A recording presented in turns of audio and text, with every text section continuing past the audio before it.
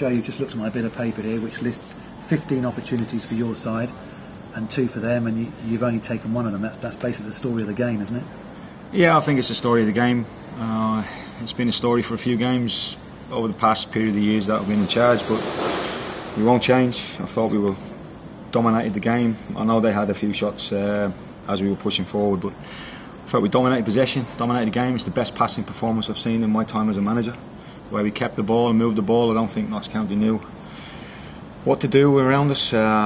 We just totally dominated the game in terms of possession and chances, and you know, we have to take our chances. And look, it's a moment straight after we equalised that I just felt we'd go on and win the game comfortably because we were comfortable, and it's a wonderful goal. I mean, the 2 goals they've scored, one is a deflected shot that hits the guy and goes in, and the other one's a worldie from about 35 yards, and it's a bit difficult to take as a manager because I've got to stand in front of the team afterwards and speak to them and talk to them and tell them to stay positive. And I know maybe a lot of fans that weren't here tonight will think, oh, it's the same old story, but we have to stay positive, and we keep believing in the changing room. We said to keep believing, so it's desperately disappointed to have lost the game, but I think we keep playing like that, we're going to win.